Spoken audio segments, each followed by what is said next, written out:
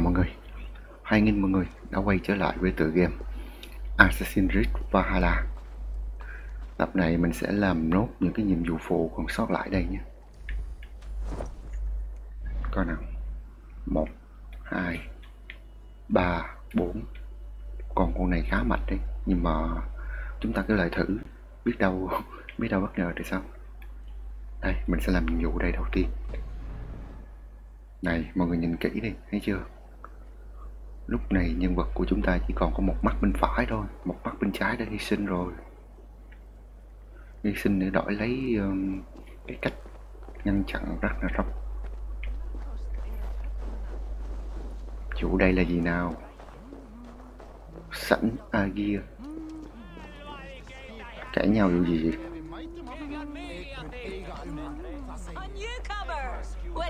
Có ai tới kìa?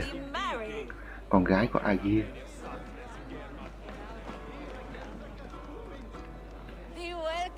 Xin chào Aesir, người cha cả. Ta nhớ là cái vạc kia đã từng ở đây một lần mà, do Thor mang đến đây. Cái vạc đựng đầy rượu hoặc là đựng đầy sữa đây à. Cha của ta đã đi cá cược và thua thằng Stugger rồi. Giờ Aegir đâu? Biến mất khỏi Utgard rồi. Hắn đã gửi cái bạc cho Stugger, người khổng lồ Stugger là mình đã đánh bại rồi. Ngài là vị khách đến từ một vùng đất tuyệt vời. Có thể thỏa mãn yêu cầu chúng tôi không? Yêu cầu gì?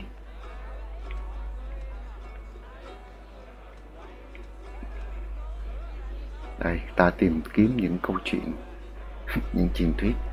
Tại vì Odin vốn là người rất thích học hỏi, không ngại hy sinh cơ thể của mình để tìm thêm kiến thức đi.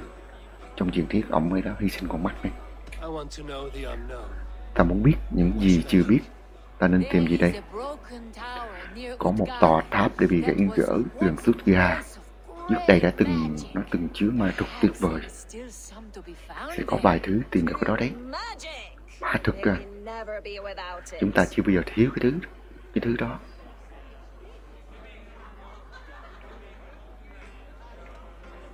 Rồi, ta sẽ uống gì điều đó. Lên, nắm ly.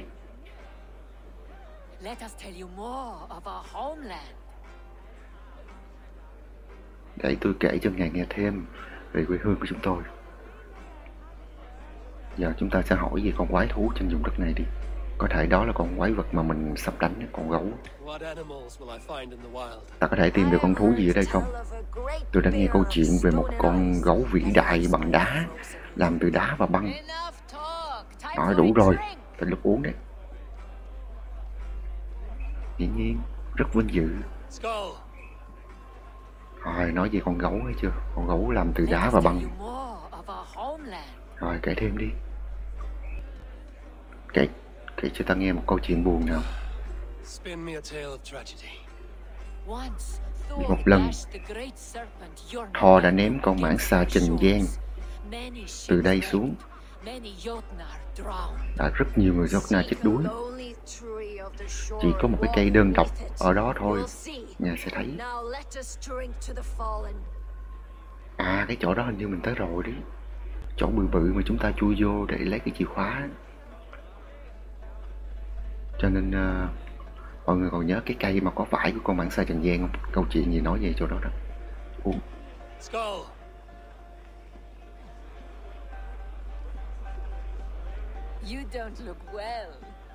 Nhìn ngài không ổn lắm.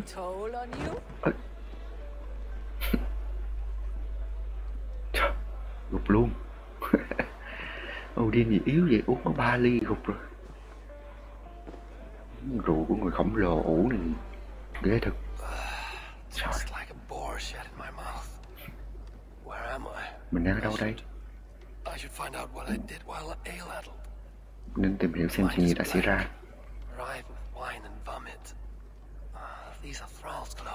Đây quần áo của ai đấy? Chúng đến từ đâu? What the hell? Đừng nói trong lúc mình say ngủ có một cô nào lợi dụng đi. Lợi dụng sàm sỡ à? Sao lại có quần áo của người khác đây? Ủa, có 3 ly. Mấy người kia đâu? Sao mất tiêu hết trơn rồi?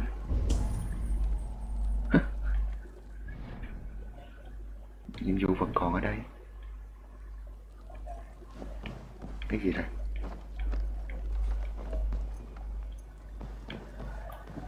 Gục luôn. Có 10 người gục ở đây. Ngoài đây, ngoài đây.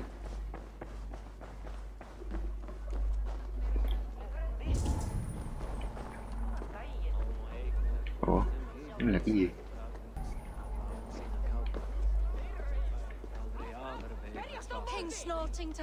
Đây rồi. Vua gì vậy? Vua lợn rừng. Một con trước đây từng bị bắt, giờ được thả ra rồi. Con lợn rừng này là vua lợn rừng. Trước đây từng bị nhốt, giờ bị thả rồi. Mấy người này nhọn xỉn thả ra. Coi dấu vết.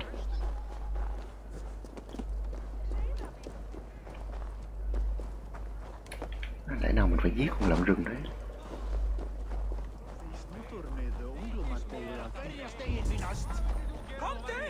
Cô này nè, cô này con gái của ông gì?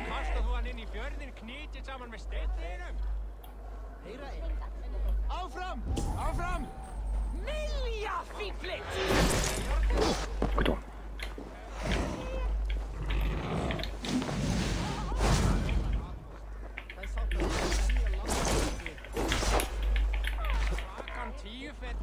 Để thử con lợn.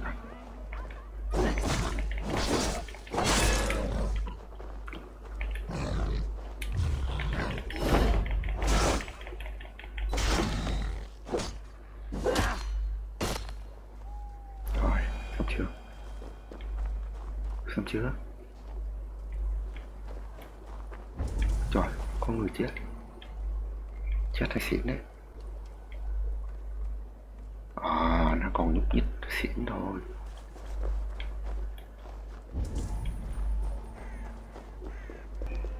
Xem ra đánh con này không phải là xong, mà chúng ta phải theo những cái dấu vết này. Đậu xanh. Đúng là cái nhiệm vụ không biết hình dung từ gì luôn.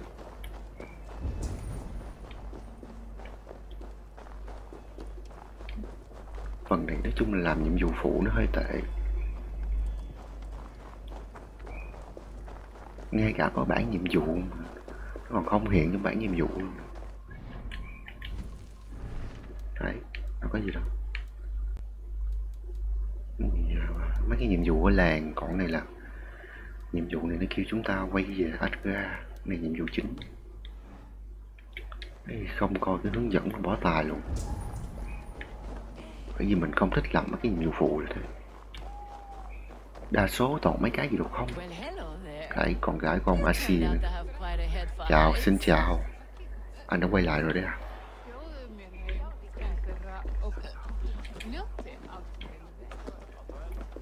Ồ, nguyên chiếc xe ai quăng lên đây vậy?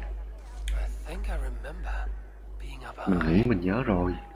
Ở trên cao này làm sao mà bọn mình làm sao mà bọn này quăng cái xe lên đây được? Bên kia nó vẫn còn hát hò nhảy múa. Nhậu xỉn quá, giờ làm cái gì không nhớ luôn. Không nhớ lúc xỉn mình đã làm gì luôn. Kìa, coi kìa.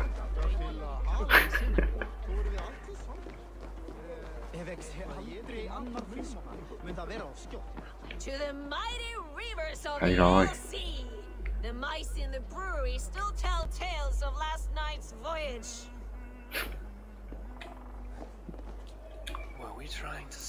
Có vẻ như là bọn ta đã cố gắng dương bườm đi đâu đó, băng qua biển Eo.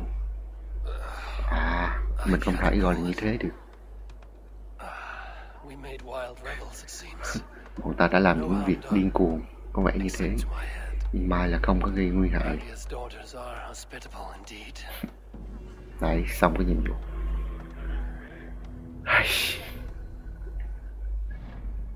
Bỏ cơ mà nó tai luôn. Thôi gán đi. Tới đây đâu đáp. Thầy.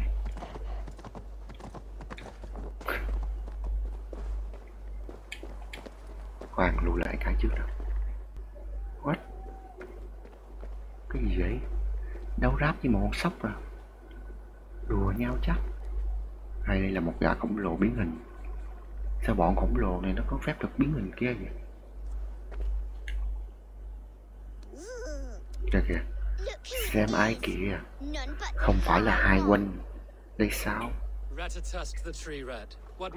Một con sóc. I've received a new message just this morning. It says, Ratatusk is the girl who here shall run on the ash tree Yggdrasil. Nó đề cập tới là cây thế giới đấy.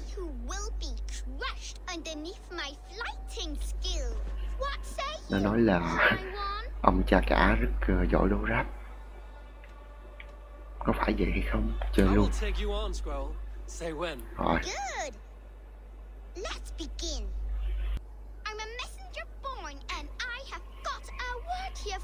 Giọng con này nghe giống như mấy đứa bé dễ thương rồi chứ.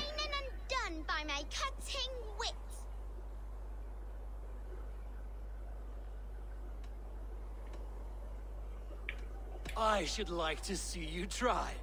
True tooth, I am named for the way I bite at the bark of this world tree. But they ought call me knife tongue for words so sharp.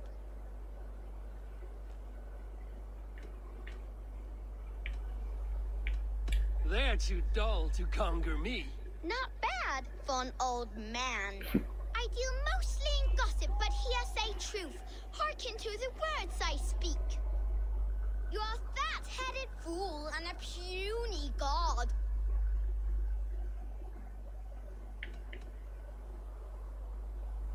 I'm not the sorry victim you seek. Awful, awful. Ratatusk is the squirrel who here shall run on the ash tree Yggdrasil. Though he fought with some fury and did his best, it was Harry got the kill. You did better than I thought. Ngài giỏi hơn là tôi nghĩ. Giờ rời đi trước khi tôi cắn đấy.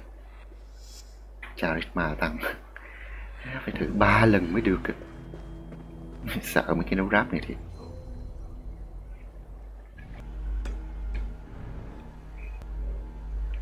Rồi, nhảy xuống đây luôn đi. Trời. Tí chết. Đồ xanh. Nãy giờ chết 2 lần rồi đấy. Nhảy xuống bãi rơm nó không nhảy, nó nhảy đi đâu.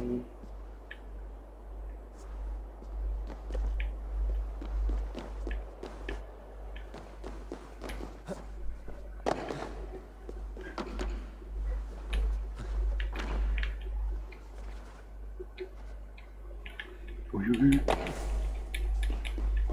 Wow. Xích tí nữa chết lần thứ 3.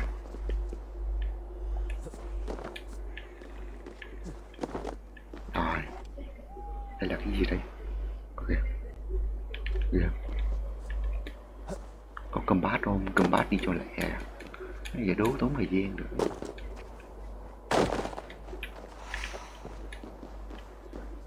Mấy người kia đang đứng đây làm cái gì?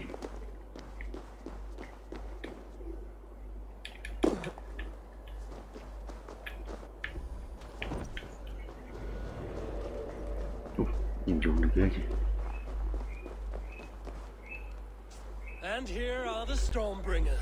Đây là kẻ mang tới cơn bão à?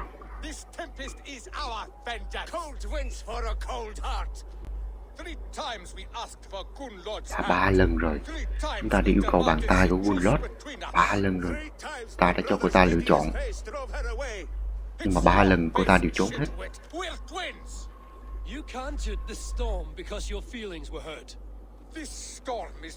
Cơn bão chính là cơn bão giận dữ của chúng ta. Bọn này gọi cơn bão tới à? Vì cô ta đã nói không rồi, đi đi. Ta không nói chuyện với mày vậy xưa. Mày tưởng mày tốt hơn bọn tao à? Tốt nhất là cầm mồm đi. Tại sao mày không tới đây và thử? À, cầm bát.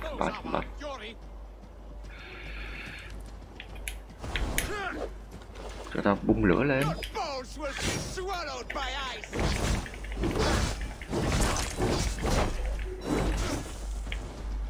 Chạy kìa. Một thằng. Có thế thôi.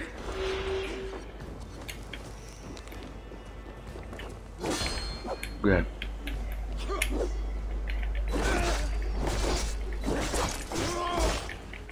Yếu quá. Thất vọng.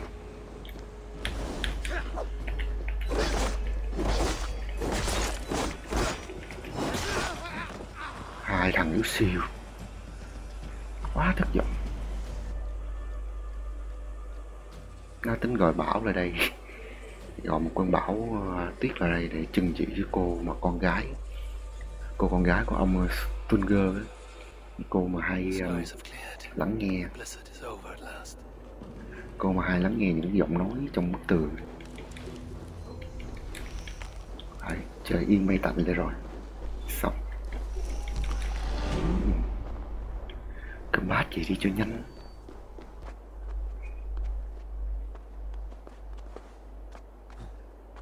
Lại lên đi có một cái xếp gạch không mà tốn thời gian.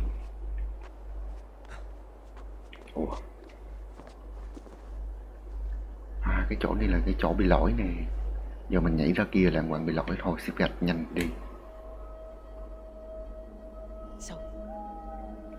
Go on, thử đi.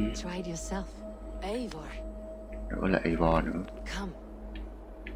Stand here and look out over the fjords. Hold my hand. There you go. I've never been so high. Your father brought me here long ago. We were just 19 winters. Together we stacked stones into cairns. These? Yes. Think of this as a test of mind and wit. Stack the cairn stones high and wide into any shape you like. How do I win? You win by playing, and a quiet mind is your reward.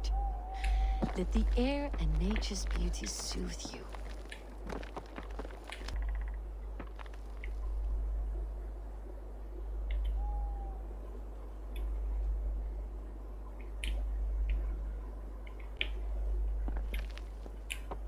Rồi, viên.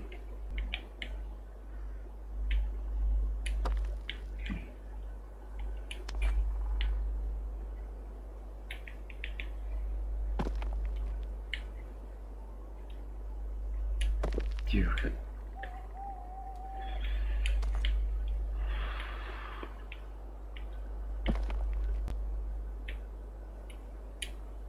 Rồi. Nghe vào mỗi viên cuối mới khó.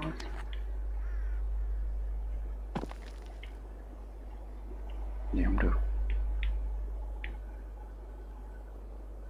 Rồi.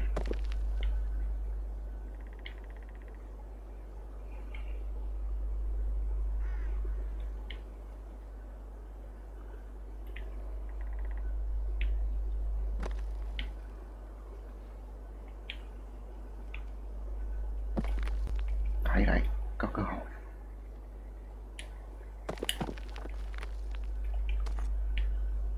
Đặt vậy không được, phải cao bằng cái miếng xanh xanh này nè, thấy không? Cao bằng hoặc hơn nó mới được.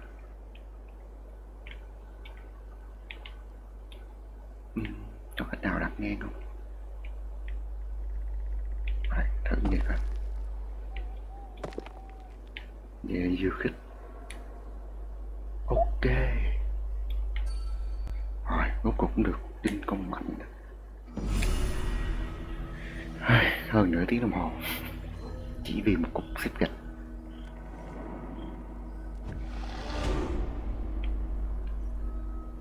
Sợ mấy cái nhiệm vụ này thì. Rồi, thử nốt nhiệm vụ cuối cùng.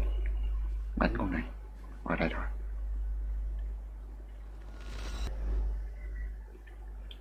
Đi.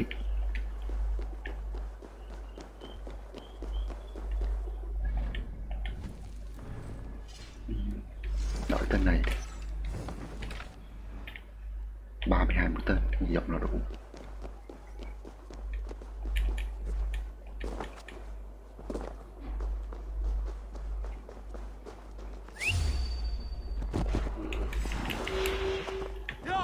Thôi. Chơi được vậy đâu. Rồi, vô đây. Vô đây, nhanh.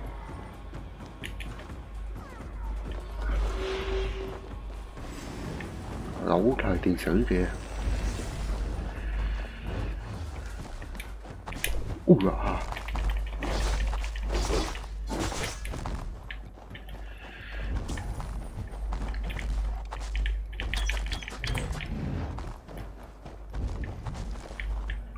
Đi thì thấy điểm yếu nó rồi.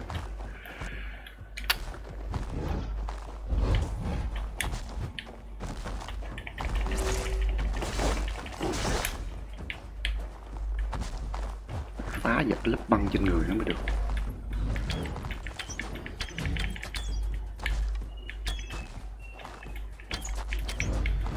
Đấy. Rồi điểm yếu ra thì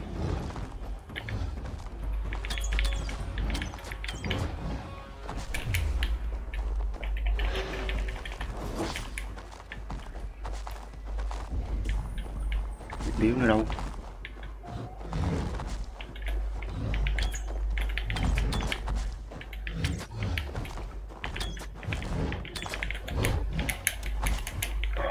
Nó chụp chúng chứ.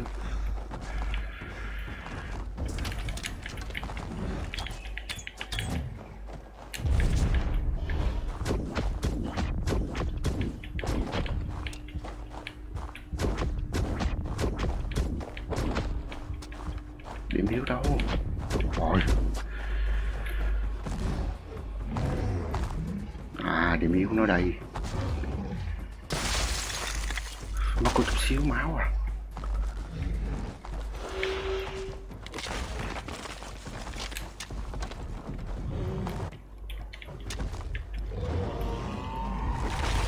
Biết chưa?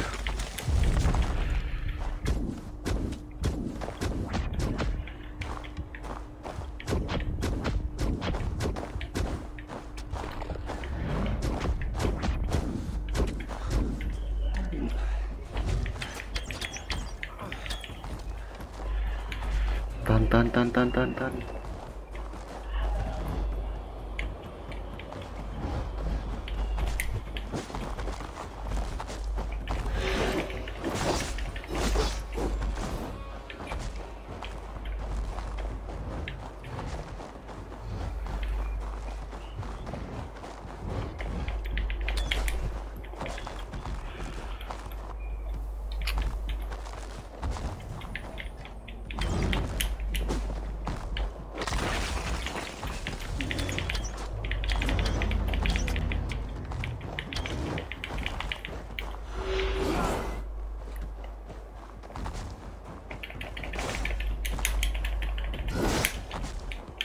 Để ra.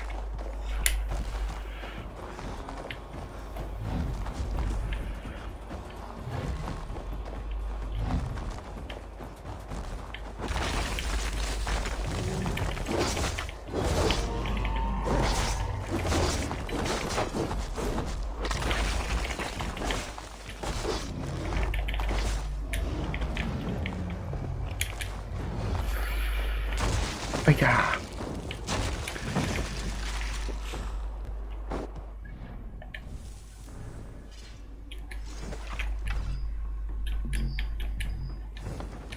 Không cho.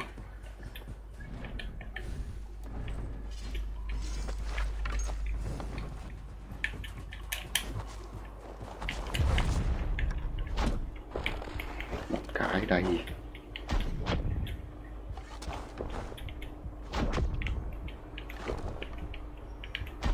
Rồi.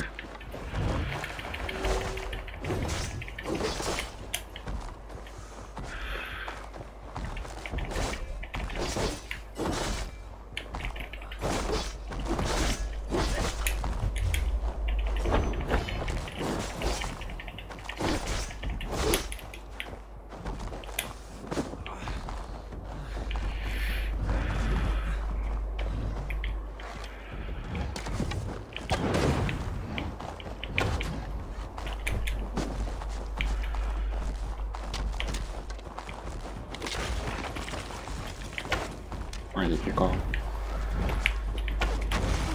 Ây da. Ây da.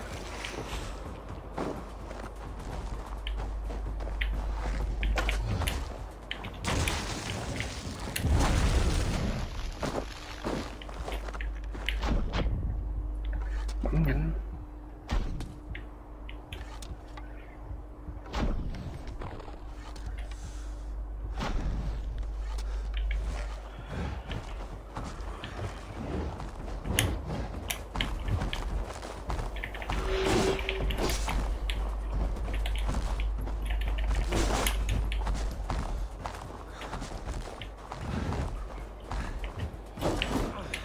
Mình bị dính cái băng tiếp.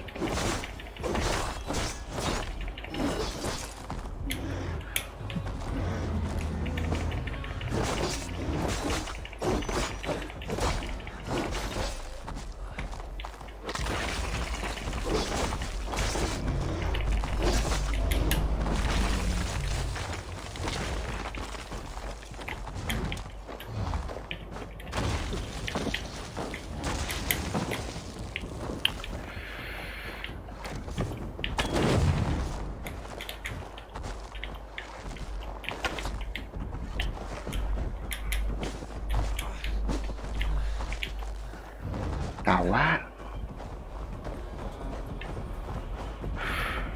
Nó có nhược điểm kìa.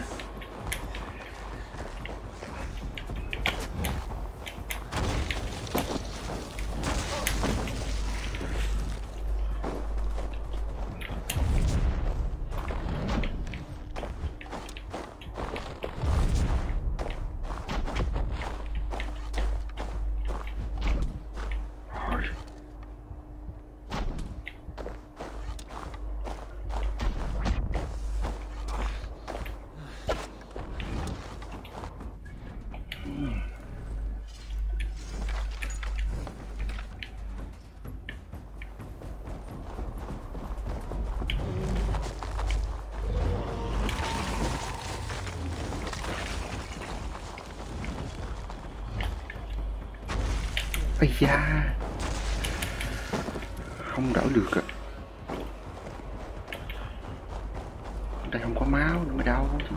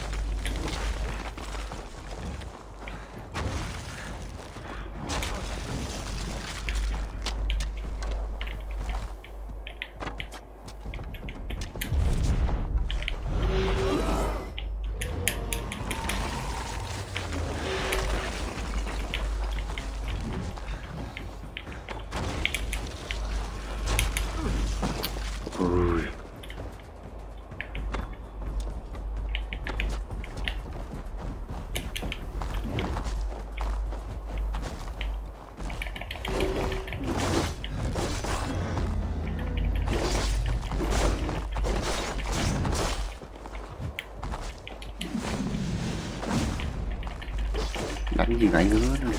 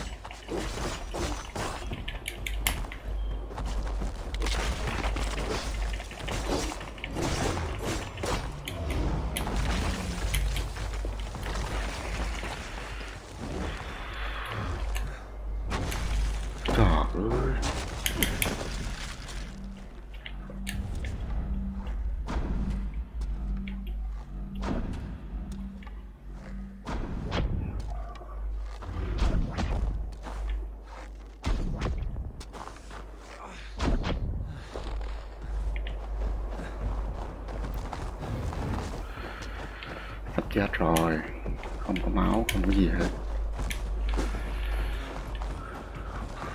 Có máu không? Có máu không? Có máu không?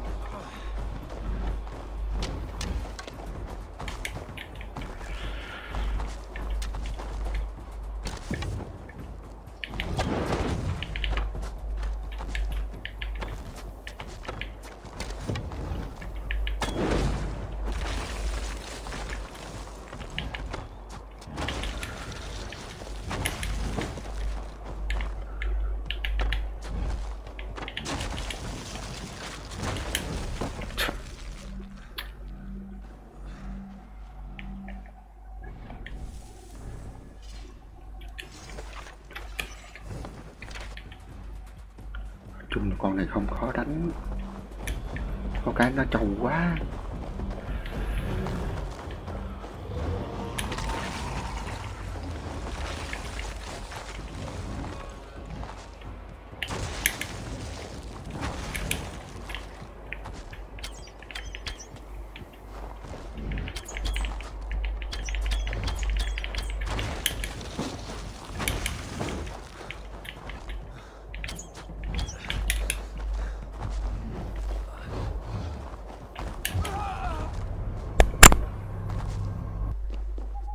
Vô.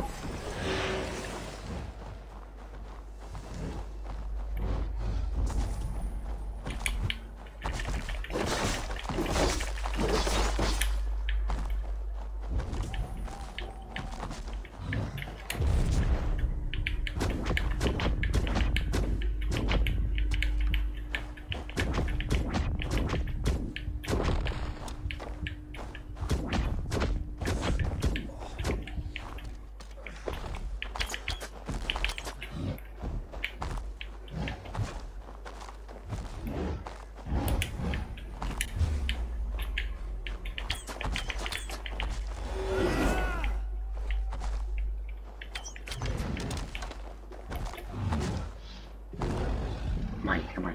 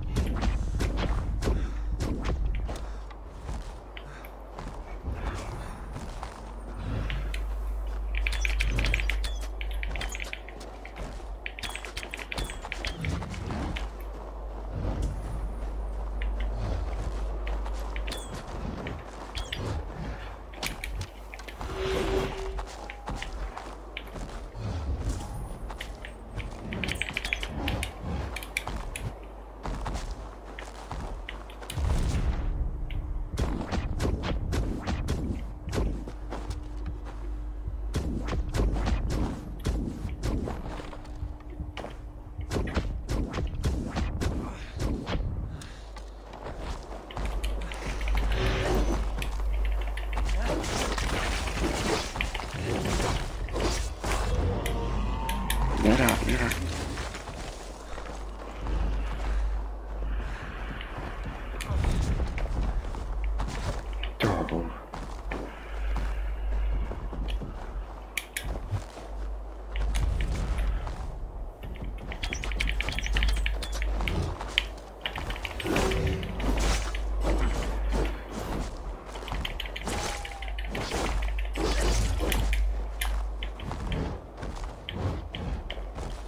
Dạ. Bên này có máu, nhanh.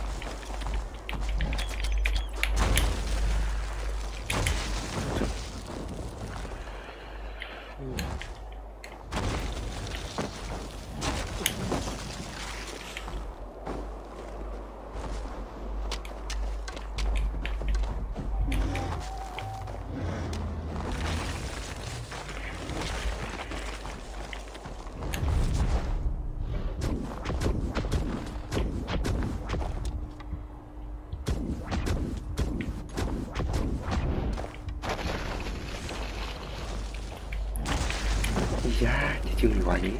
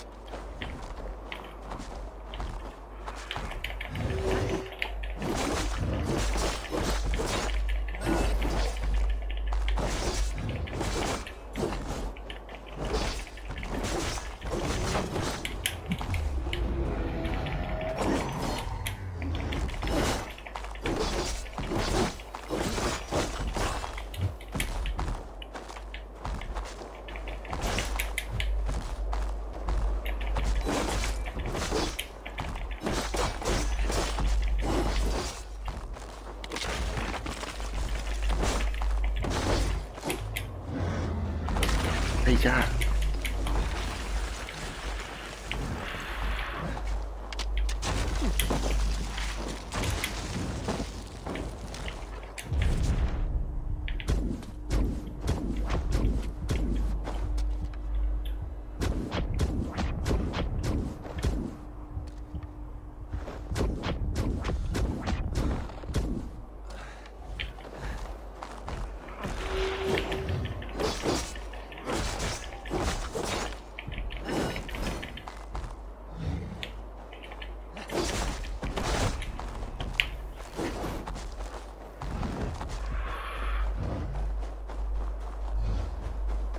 Anh cha gì?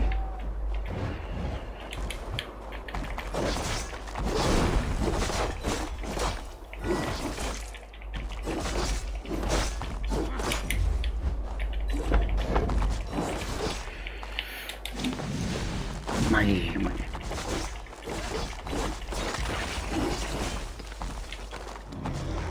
có chân đấy.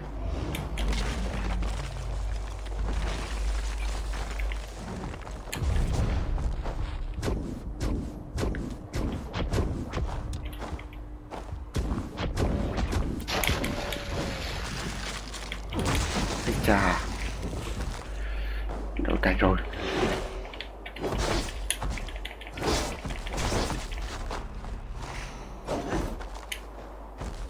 Lại gần nó nguy hiểm đi.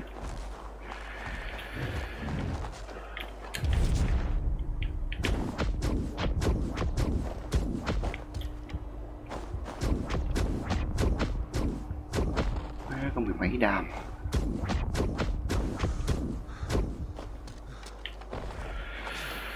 Hổn quá.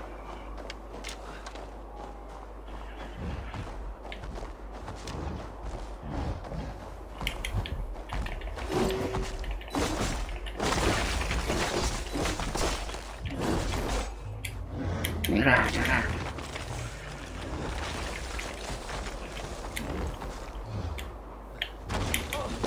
Ôi trời.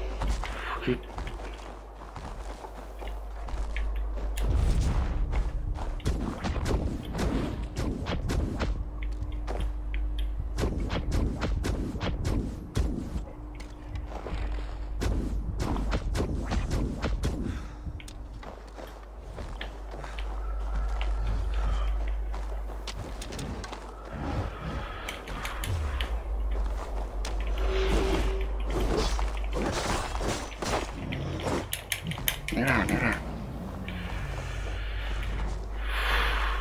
Căng. Nó sẽ chịu dẫm đất ấy. Chúng ta sẽ chịu dẫm đất nè. Ây.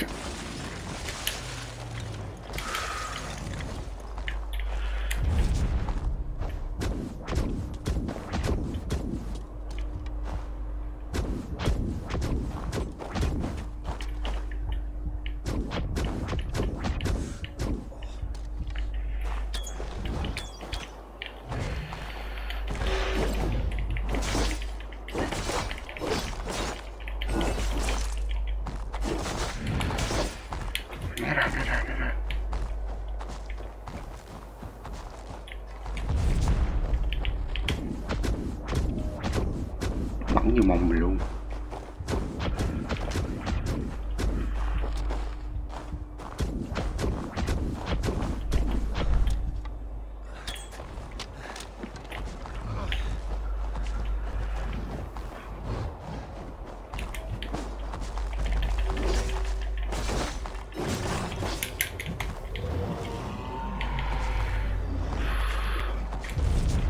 Bắn đi.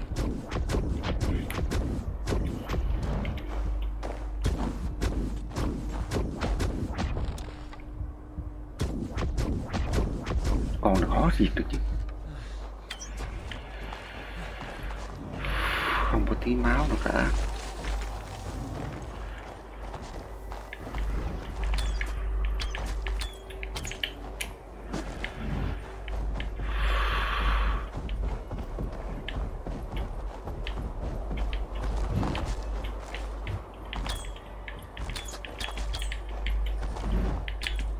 Ba cái.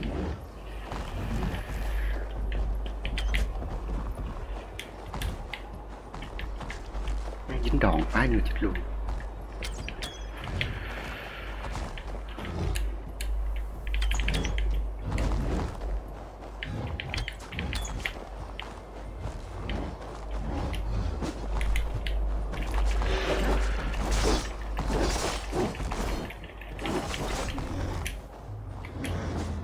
Nghe ra.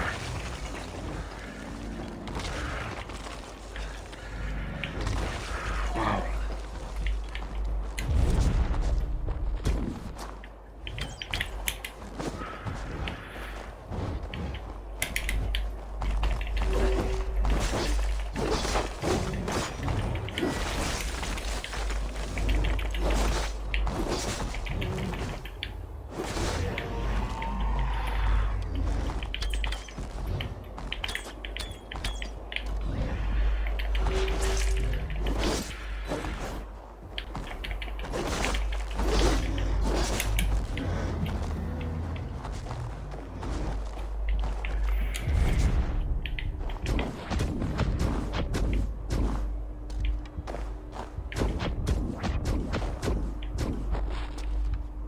Bắn vào chỗ nào có điểm đỏ là bắn.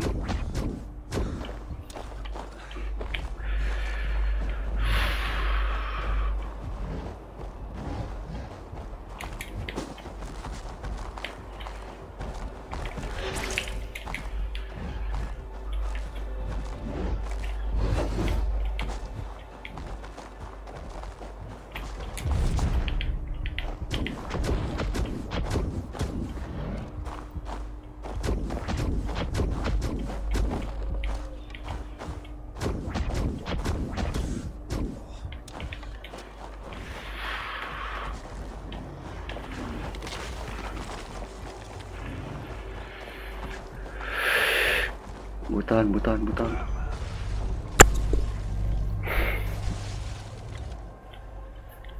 Khó thiệt. Vô.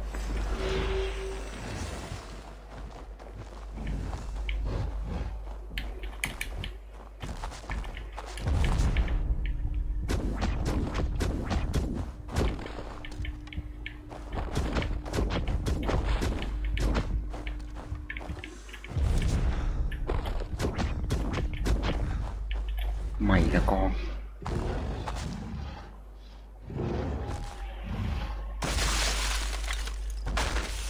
Yeah.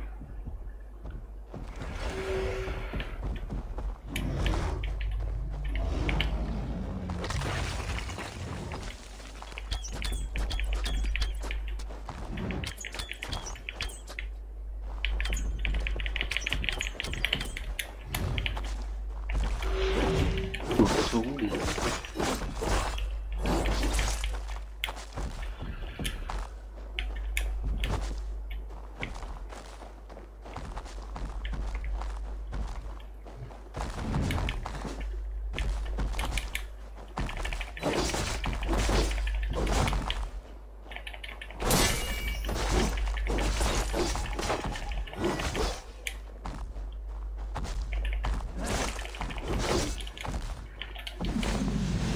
Mày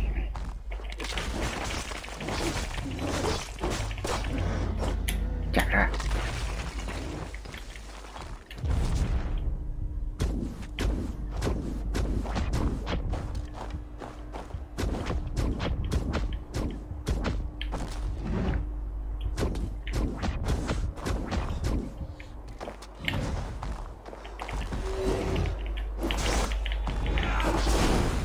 Lên. Ai à, con này cũng thốn lắm.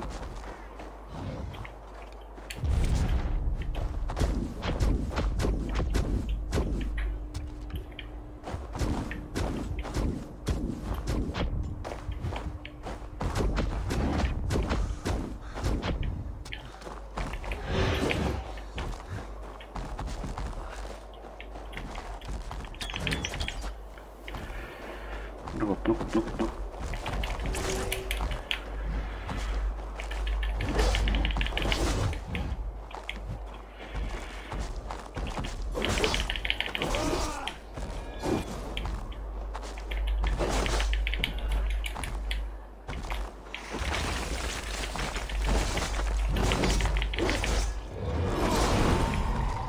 Đảo mày.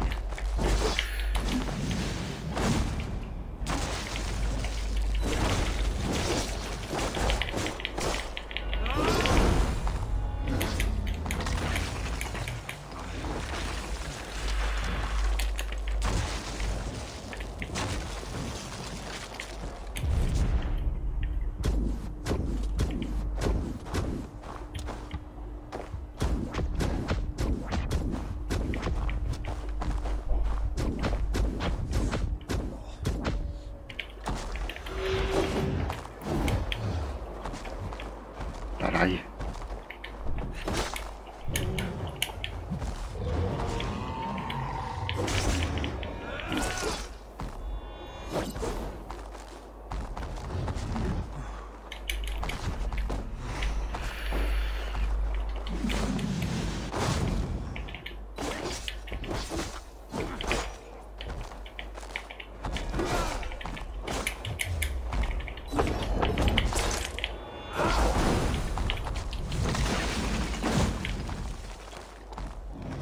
Chạy ra.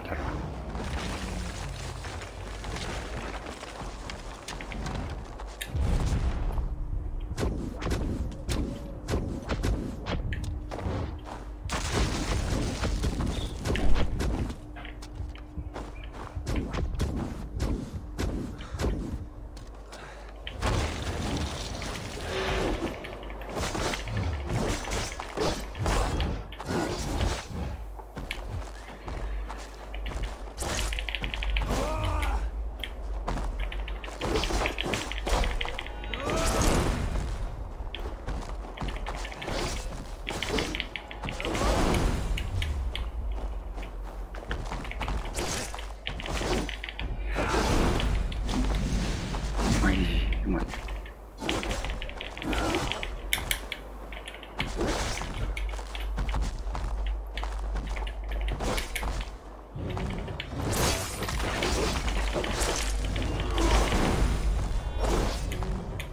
Rồi.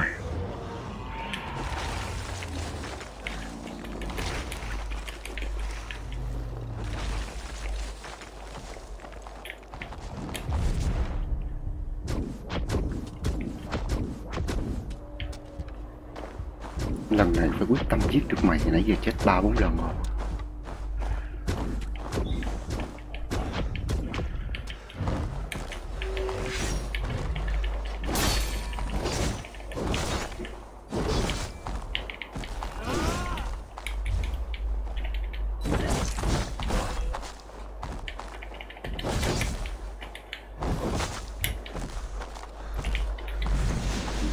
Đi chết đi.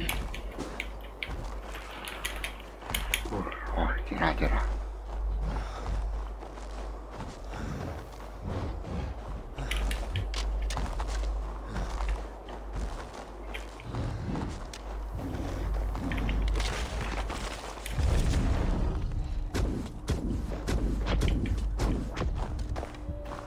Mày trận này nó phải chết với anh.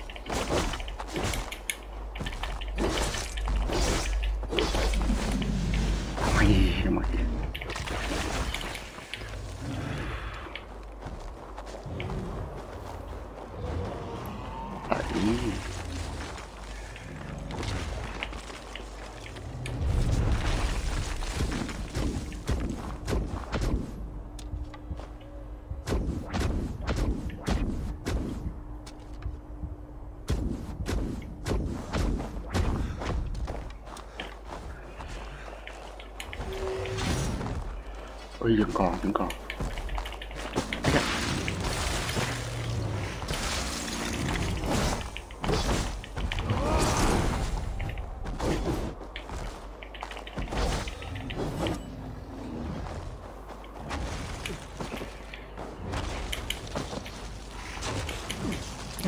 nằm vẫn 9 độ.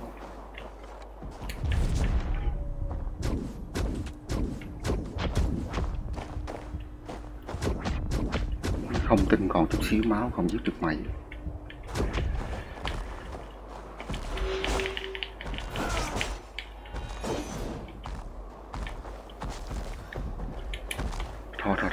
Thôi.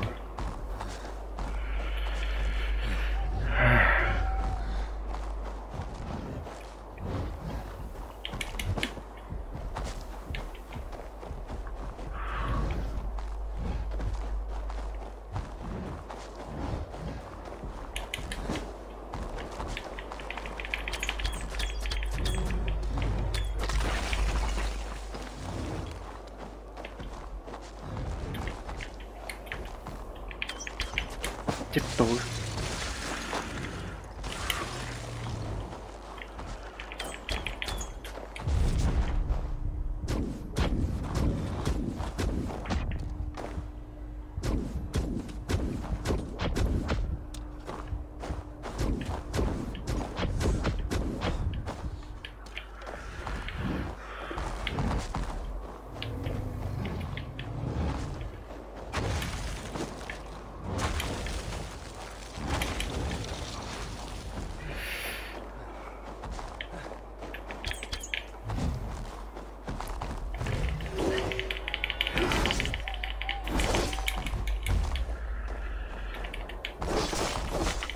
Chết đi.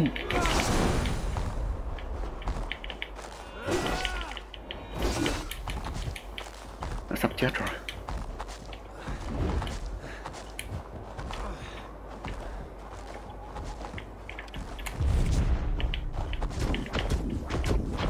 Mày chết chắc đang này con ơi. Lập chiến 400 hả? Lập chiến 400 với anh nè con. Rốt cuộc giết được con chó này. Chết 5-6 lần mới giết được. Ăn đi.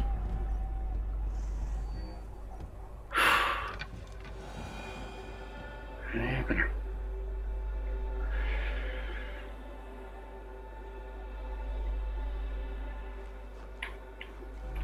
Chụp tấm hình làm kỷ niệm coi.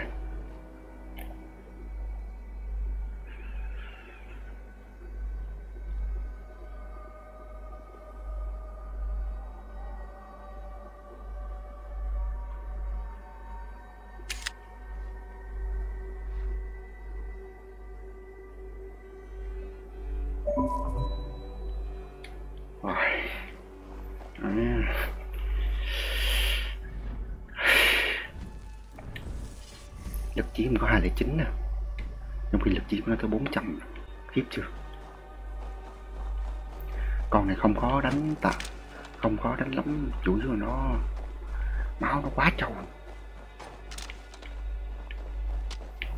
Đánh với nó phải kiên nhẫn, sơ suất tí thì chết liền.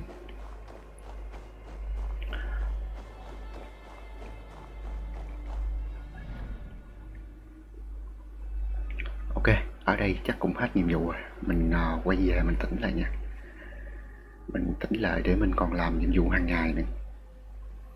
Để coi báo cáo để cho bà Việt đi.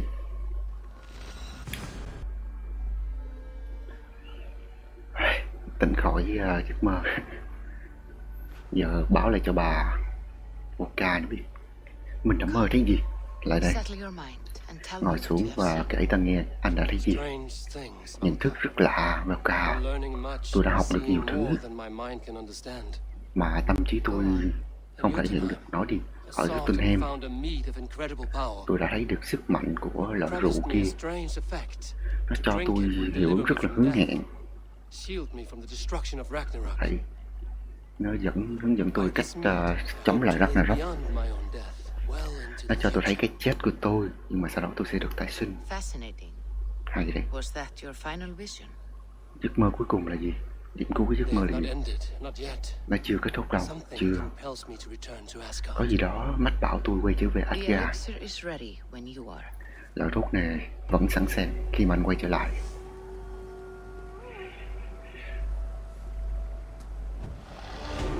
Hai điểm kill nữa.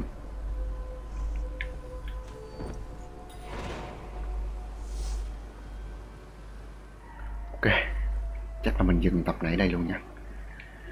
Nãy quýnh con gấu nó 5-6 trận liên tiếp luôn. Nếu thấy hay mọi người nhớ like, share và nhấn vào nút chuông đăng ký để ủng hộ mình nhé. Hẹn gặp lại trong tập tiếp theo. Bye bye. Giờ mình đi tắm suối đây.